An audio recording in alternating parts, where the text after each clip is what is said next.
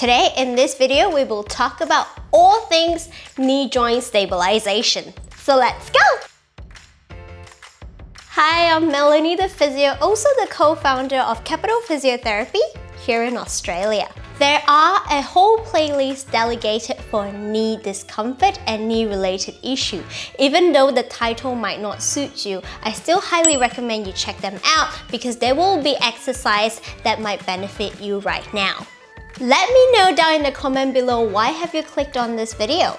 Now, your stability of your knee depends on static factor and dynamic factor.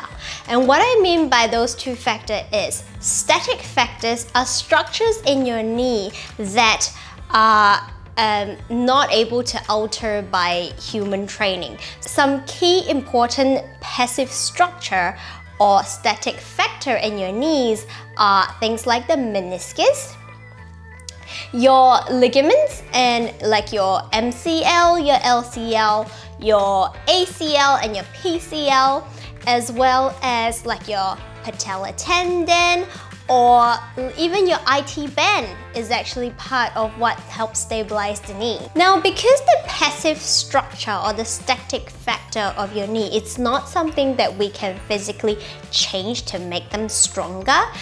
If people come into our clinic, or if you are suffering from injury of the passive structure of your knee, say for example if you have a meniscus tear, or if you have an ACL reconstruction, or if you have a PCL tear, or any ligaments tear around your knee, then most of the time as a physio, what we'll recommend our client is to start strengthening.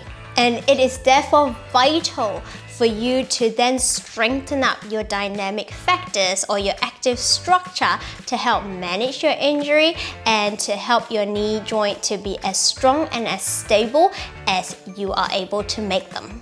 In this video, I'm going to share with you some of the knee stabilizing exercise that I normally recommend to all my knee injury clients. These exercises varies in their level of difficulty, so I highly recommend you do them at your own pace. To begin with, we have the static wall squat.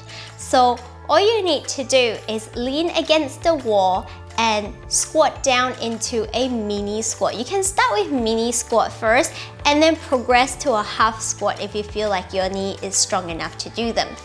Hold that position for a good 30 seconds and then come back up.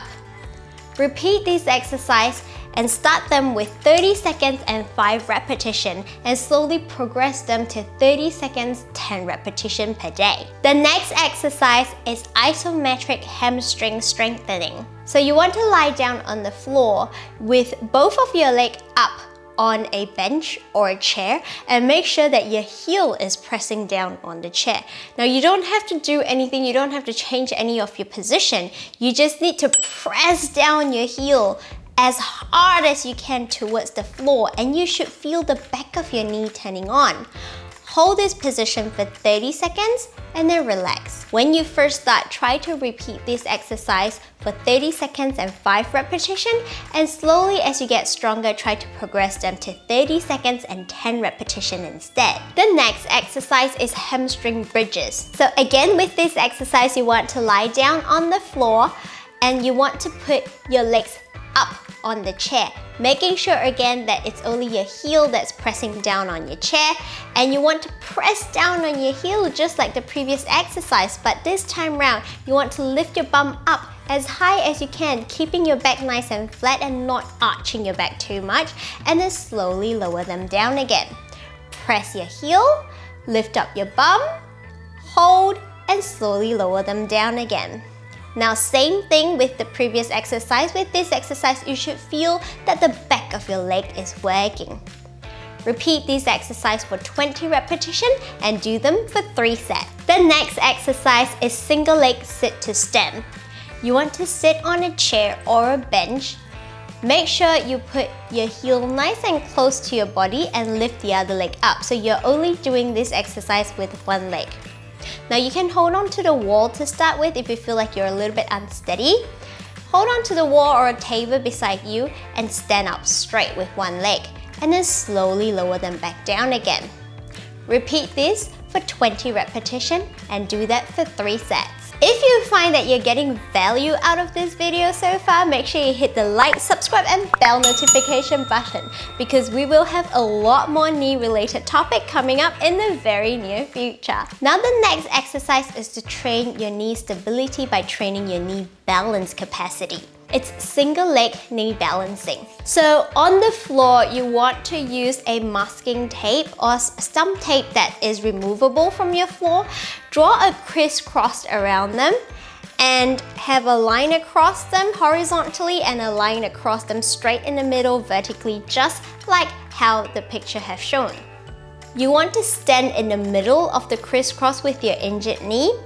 And with the uninjured leg, you're gonna tap at the end of each of the points of the masking tape, just like how you draw a nice circle around them.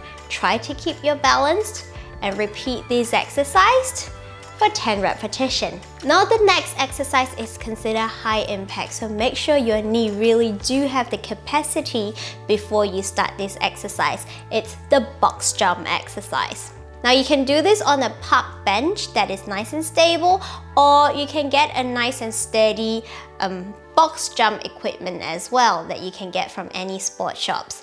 Now, stand on both legs, making sure that you've warmed up before you do this exercise, and jump onto the bench or jump onto the box that you're trying to jump. Start with fairly low height first and slowly build your way up.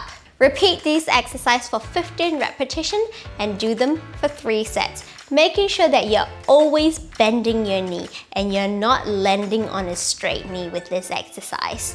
Now the next exercise is lunges. You can do this exercise with or without an arm weight. Obviously with arm weights it will be much harder, and depending on how heavy you're holding, the heavier, the more difficult the exercise becomes. Now, step 1 foot in front and 1 foot back, making sure that your back foot, you come onto the balls of your feet so then your heel is off the floor.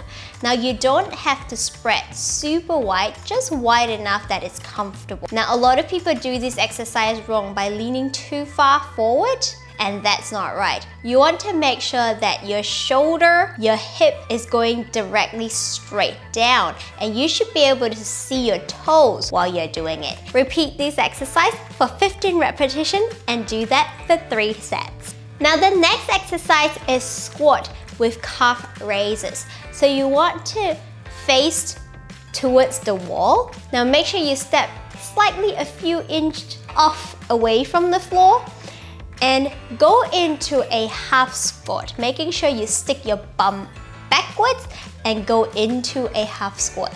Lean your whole body forward. Now you can lightly touch the wall for balance with this exercise. You then want to bring both legs up onto the tippy toes and then slowly lower them back down again. Now this exercise, if you do it a few repetitions, you will start to feel that the front of your thigh is really burning. Repeat this exercise for 30 repetitions. If you would like to learn more, head on to our private Facebook page at Ask Mel the Physio, and you would have access to all the free PDF for knee related topic, as well as every other free educational booklet that we will have from now onwards. I upload video here on a weekly basis on health and fitness related topic as well as injury rehab topic. Once again, I'm Melanie and I will see you in the next video. Until then, stay safe, happy and healthy. Good luck with your exercise. See ya!